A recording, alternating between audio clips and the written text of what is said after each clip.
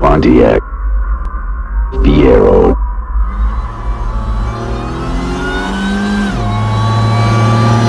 You got it, Pontiac. Hi, thanks for checking out this video on my 3800 build. This video is a collection of work that couldn't be rolled into anything else, so it'll be the first of several miscellaneous videos. Today I'll be plugging the open water pump channel, installing an oil pressure sending unit, as well as installing a custom Fiero thermostat. Check it out, and I hope you find it useful. Thanks again, and please like, share, and subscribe. Alright, in this miscellaneous segment of my video, I'm going to do a couple of odds and ends that I couldn't really fit anywhere else. One of them being the water pump hole that we now have open. We're going to plug that. I'm also going to put an elbow in on the oil pressure sending unit so it will clear the alternator. So we'll do a couple of those and go from there. Alright, here's a closer look at the opening on the side of the water pump. We're going to have to plug this opening because we are not going to be using it. And to do so, we're going to use a freeze plug. This is a Dorman part number 555-017, and it fits in there just nice. So we're going to go ahead and put that in. Now in order to set this in, what we're going to do is we're going to tap it in with a hammer and a socket, and we want a socket that fits directly in there so you can hold it perfectly straight.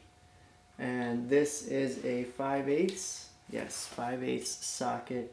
So that's what we're going to use to push this in. All right, now we take our socket. We want to try and keep it as flush as possible.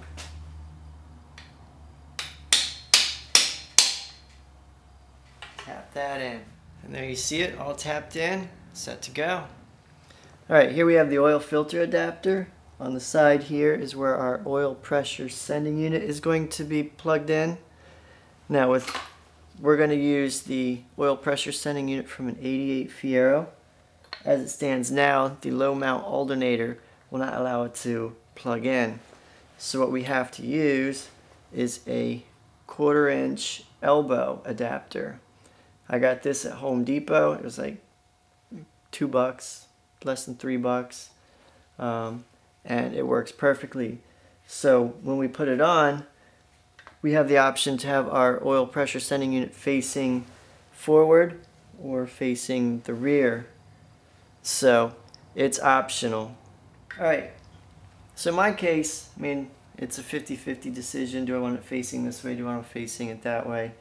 I'm going to go ahead and face it this way. I'm thinking that if I ever have to service it, it'd be easier to pop the fender well off, to pop this off, as opposed to trying to get down under the car and get it. So that's just kind of the logic I'm going through. So I'm going to have mine facing this way. Now when we tighten it, we want to try and get it as tight as we can, but we may not get it fully tight because it may end up facing in any direction. So what I'm going to use is I'm going to use some Teflon tape, and I'm going to get it as tight as I can, but allow it to still face the direction that I'd like.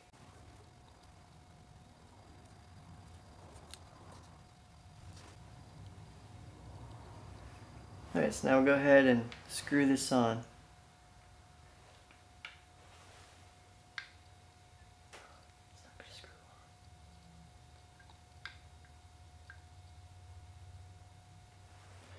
Okay, so building log note.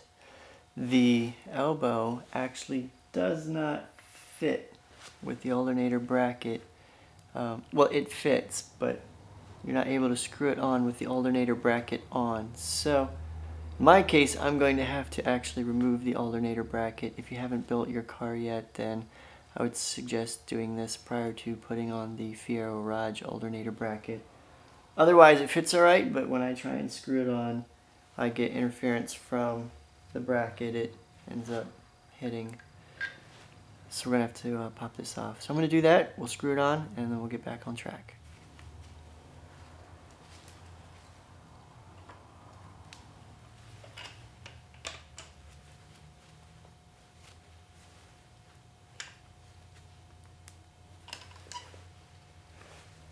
that's good. Now we're going to take our 88 Fiero sending unit and we're going to wrap some Teflon tape around that. Just a little bit.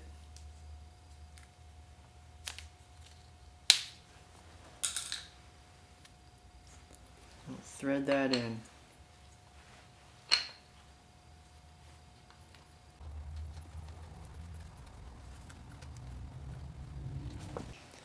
Alright, we don't want to muscle this on, but we definitely want to make it snug. I think that'll be perfect. Not going anywhere. All we gotta do now is put our alternator bracket on and we're good to go. Alright, next on our to-do list is we're going to swap out our thermostat housing with a customized one for the Fiero. This will allow for better access to add cooling and to burp the system after the engine's installed. So take this one out and put this one on. This will be a 10mm socket.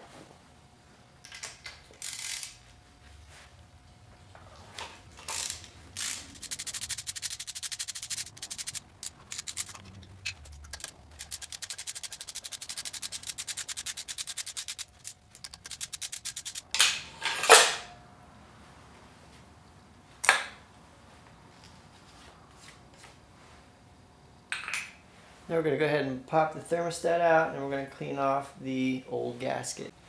Alright, before removing the thermostat, I cleaned off the old gasket material and got it all out of the way.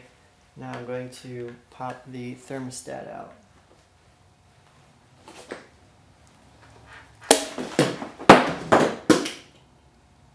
And that really popped out. Alright, just a little notation here. I wanted to install the thermostat housing, but I'm noticing that my bypass valve is interfering with my Fiero thermostat housing. So it looks like this thermostat housing that I bought, I got it on eBay, so I couldn't tell you if it was a West Coast Fiero or who made it.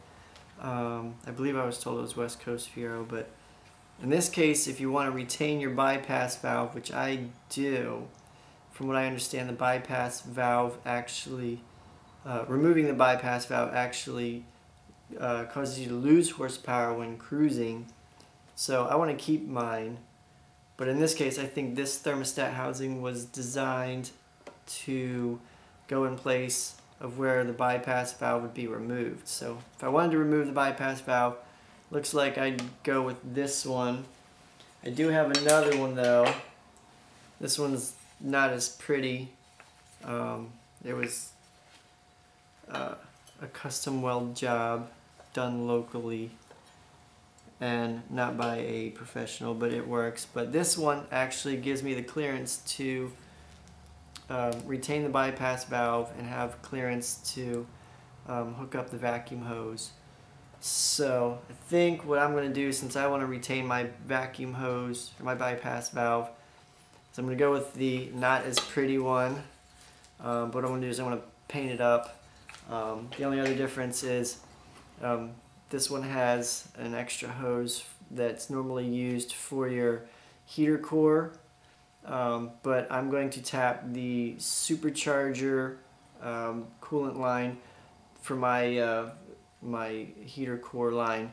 So I actually don't really need this, so the fact this only has one is okay. And don't worry, I got this for free. So even though it's not pretty, no one will really see it because it's going to sit behind the supercharger in the back of the car, and I will end up selling the other one off or keeping it for another future project. But this one seems to fit just how I need it to, so this is what I'm going to go with. So we'll go ahead and paint this and attach this, and I'm going to use a stock supercharged thermostat housing gasket. Came with my kit I bought for doing the lower intake cover and supercharger, so I'd recommend getting that kit, and you already have this gasket. So let me go ahead and paint this up and we'll be back. Alright, so we'll lay this on, get it lined up.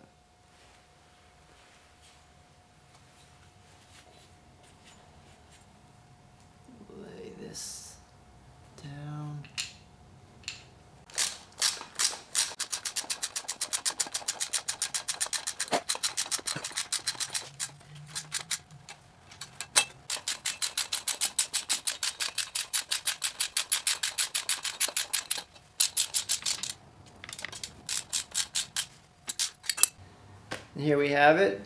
We've got everything all hooked up. We've got our bypass valve hooked up. And everything looks good. Thanks again for checking out this video on my 3800 Fiero video. Hopefully you found the information a little useful and helpful. Please check out my other videos for other useful tips on installing a 3800 in a Fiero. And please subscribe so you can see the upcoming 3800 build videos as well as other Fiero related videos. Thanks again.